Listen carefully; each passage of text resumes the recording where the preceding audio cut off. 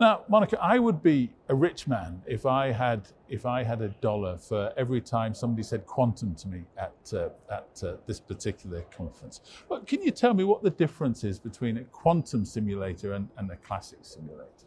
The basic answer would be, of course, that it's made of quantum systems, right, that actually interact with each other in a quantum mechanical way. Now, the question may be, okay, what's that?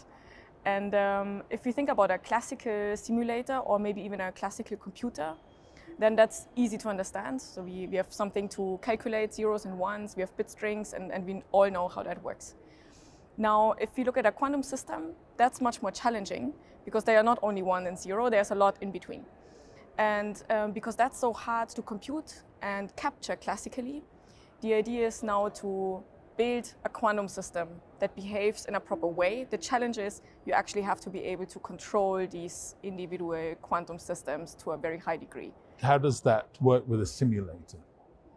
Right, so the simulator does exactly that. So the basic idea is we do an analog quantum simulation. So you have some problem that is hard to compute classically that you would like to study. Okay.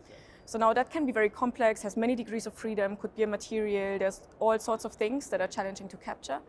And now theoretically we write down a simplified model, which has few microscopic parameters, few degrees of freedom that we would like to solve. But even that simple model is typically not solvable classically. So that's challenging. So what we now do is try to build the simple model in the lab.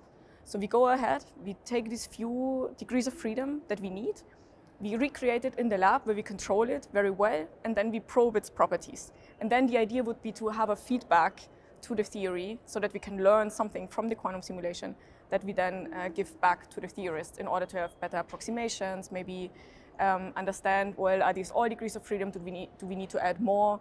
And then there would be like this feedback loop between these systems. How much more powerful do you think quantum simulation will be? I know it's early days and you've got a lot of things you're trying to work through, but what's your hope? So my hope would be that during the next few years, we actually find efficient ways to verify and benchmark our experiments to begin with, because that's the challenge. Right now, we have very well-controlled quantum systems, and we can compare them to theory in the regimes where we can actually describe it completely. But we want to go beyond. And going beyond means that we need to find some way, either by cross-platform verification or by other benchmarking techniques, to actually build trust in our simulations, that we can say, okay, we do run this computation and we actually believe the result that comes out of it. What got you so interested in this field? So for me personally, it's just fascinating to see all of this, all of the beautiful physics of quantum mechanics to unfold in the lab, so that you can actually really see that the systems that you build behave quantum mechanically.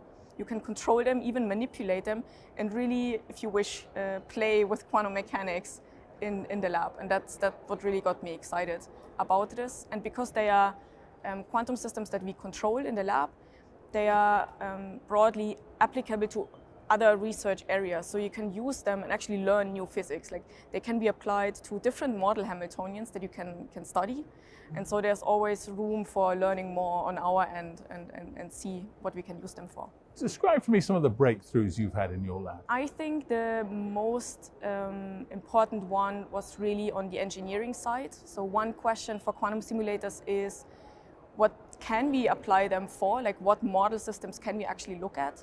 And we have worked for a number of years now on implementing topological lattice models, which is something that does not just naturally occur if you prepare the atoms in the lattice. And this required the development of new techniques, new experimental methods in order to get there.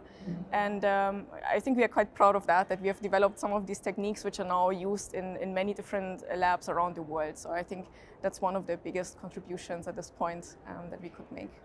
A lot of the interviews we've done today, people have been talking about new breakthroughs. They've been talking about it's a very exciting time to be in physics, and with quantum, we've got a lot of different techniques with data now, and we've got a lot of ways of analyzing data, and that we're on the cusp of something big. Do you think that's right? Well, I think it's definitely exciting to find out within the next few years how well these systems work and how far we can push them in order to develop new technologies and learn new physics. So I think we are at the brink of finding that out, which makes these days very, very exciting.